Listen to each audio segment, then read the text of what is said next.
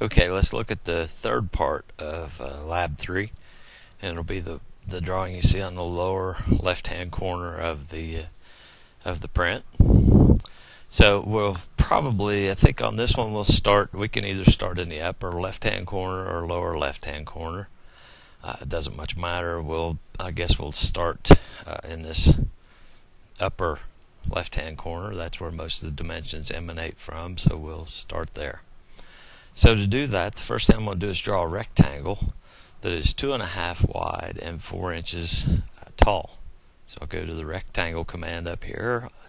Again, if you see the mouse here, we're up in this corner right here of the draw ribbon. So we'll go and hit the rectangle command, and we're going to start at 0, 0, just like we always do. And how much do we want to go to the right? We want to go 2.5. Comma, how much do we want to go actually down? So down is -4. Enter. So there's our basic envelope. So we'll zoom in on that. So that is from this corner to here, to here, to there, and back up. Now that's all one object. Okay, so we can see that. That's a polyline. And if we do a list on that, let's do a list and pick that box, and we'll see that sure enough it's a polyline. Okay, and there's all that it does tell the perimeter, which might be of some use to you if you were doing a math problem. So we'll get that out of there. Now what you might want to do is explode that, and we'll explode that one time. And now we'll note that if we do a list, each one of those is its own line segment. So there's the line, and that tells you everything you need to know about that line. So each of those are individual now. Well, let's see. The next thing I'm going to do is let's go in here and draw this circle. Now we know on a circle we need to know its center location, and the center location in this case is over 2.5 and down 1/2. The diameter is 1 inch, so half of that would be 1/2 inch. What I want to do is show you a new modifier here. So I want to do a circle, and if I do shift right click and bring up my modifier pop-up menu, there's one here called from, and what this does is it allows me to transparently move 0, 0 right over here just for this one click and use that as a reference. So I'm going to reference this endpoint, and it wouldn't have to be an endpoint, it could be a midpoint, a center, anything you need there. But I'm going to make this 0, 0 just for this one click. Now, relative to that, use the @ symbol. Relative to that, 0 in the X minus 0.5 in the Y. So it allows me to use this point as a reference, and then go ahead and use this as my center point. Then I'm just going to click on this endpoint right here, because I had defined the radius when I said go relative to this point, go down 1/2 inch. I just defined the radius of that circle, so I was able to snap the endpoint of that circle to get that circle in its right location. So if we do a list on that, we'll see that the radius on that is 1/2 inch. Now you can do one better. If we double click that circle, that will bring up the properties toolbar, and what you can notice on that then is it's got a radius of 1/2, but even more importantly, maybe in this case, its diameter is 1 inch. You can see that right off without having to do any math. So that's kind of nice. That's a quick properties. You could also click on that and right click and go to properties or quick properties. Properties is a little bit more detailed, so you can see all kinds of stuff there. And you can make changes to that at this point. We could change the color of that if we wanted to. Make it red. Hit escape and close that, and you can see that it's red. So again, right click properties. I'm going to put that back to by layer. That's what we normally are. And close that and hit escape. So reference from. If I'd have just gone and clicked on it, it automatically puts that at the center. But if I go in there and say reference from this endpoint, it'll allow me to put it anywhere I want at, let's say, 1, comma 0. So it puts it out there. Well, if I did that, I don't need to do that, but if I did that, you'll note that that just made the radius of that circle 1 inch, which is twice the size of this one. So that's just how that reference from works. Okay, so then I'm going to go in there and put my hexagon in. So we'll do polygon, 6 sides, enter. I want the center of this. Now be careful, if you go too far over, it's going to go to the endpoint. So stay out here or over here, snaps to the center. Again, we want it circumscribed because the dimension is across the flats.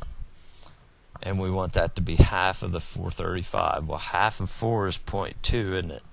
Half of 35 is 17 and a half, right?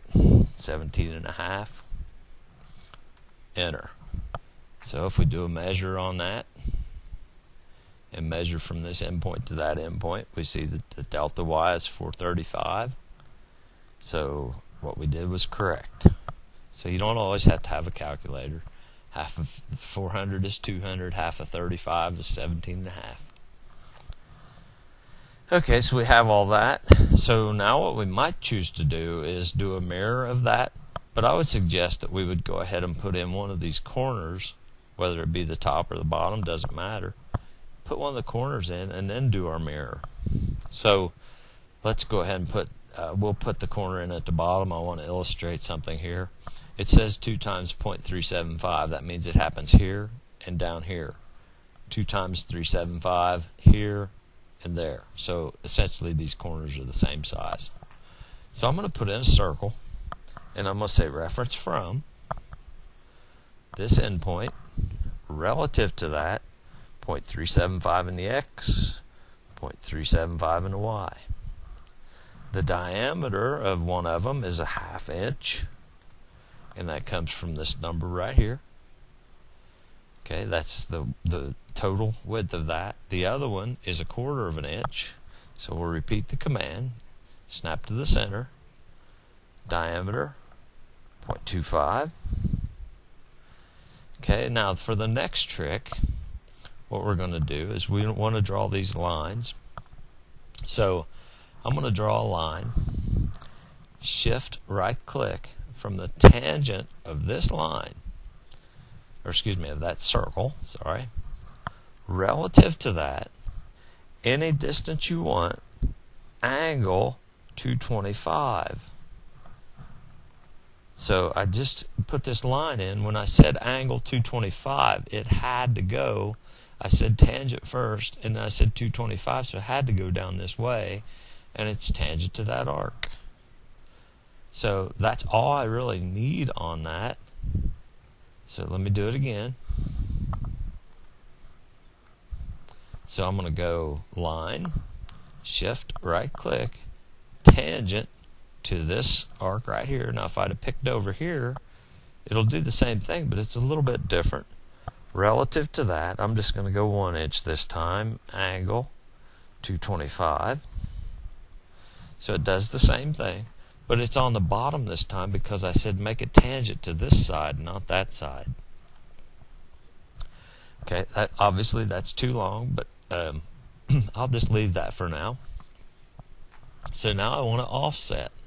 Well, the offset value from here to here is the difference between the 1/2 inch and the 1/4 inch divided by 2. So that's going to be 1/8 of an inch, 0.125. So I want to go this way one time, and I'm just going to keep going. I want to go here to there, here to there, and here to there. I don't need the one through the center. I just use that so I can keep going with the 1/8 inch increments. Okay, then I want to go in and trim to this line, enter, pick a window around these two, takes care of that, enter, enter again, repeats the command. I want to trim to this line, these 2 lines, enter. Enter again, repeats the command. I want to trim between these two, enter. I want to trim that out, that, and that. And then I want to trim between these two, this and that. Whoops, I missed one there, didn't I? Between these two lines, I want to trim that out. Okay, so that takes care of that. Of course, I probably ought to hit the save button now, shouldn't I? Okay, so the reason I wanted to show you that is I now want to go in there and mirror, but I want to show you that I can mirror two different objects even though they're going opposite directions. This will still work. So I'm going to mirror, and I want these two objects here, so I'm going to put a window there, and I want all of these right here, enter. Now I want to go from the midpoint, so shift right click, midpoint of this line. I can't go to the midpoint of this line because this line is shorter now. But I can do shift right click perpendicular to there, and it flips this one up here and this one down here. You're mirroring about the same axis. Now I need to go in there and do a trim between this line and this line. I need to trim out this and that. And then finally I'll go ahead and trim between this circle and this circle. I want to trim this out and that out. I'm going to take this out eventually, but what I want to do is use that to create this arc here. Now let's look into the arc command here a little bit. You can see you've got all kinds of different arcs. You can do 3 points, and if you pick 3 points, it'll go between them. In fact, I'm going to do a video on this one command by itself, I think. But in this case, what I might want to use, I can use the start center end. I could use start center angle. I know the angle wants to be 180. I might use center start end. Realize center start end is similar to start center end, but you're just picking the points in a different order. So in this case, if I go center start end, I'll pick that, and it wants to know the center. Look down here at the bottom. Oh, let's see, yeah, specify the center point of the arc. Shift right click, midpoint of this line. Then what? It asks me for the start point. Shift right click, I want the quadrant. Oh, I wouldn't have had to go quadrant. I could have gone endpoint of the line, couldn't I? To this endpoint right here. And there's my arc. So now I can check that. I'll get rid of that. But if I do a list and pick that arc, it should be a radius of 1, and it is. It starts at 90 and goes to 270, and there's the length of the arc, but more importantly the radius is 1, and that's what we were asking for here. So that's the end of this particular application here as well. So I'll hit the save button to get that in there. Double click the middle button, and that gets me the zoom extents. I'll take these and maybe move them in a little bit. So I'll hit one of the grips, bring it in over here. Let's see, now that actually is up in here on the blueprint, isn't it? And we'll get this one, bring it in, put it up here somewhere, maybe right there would be just as well. Double click the middle button and that zoom extent, hit save, and that's the end of Lab 3.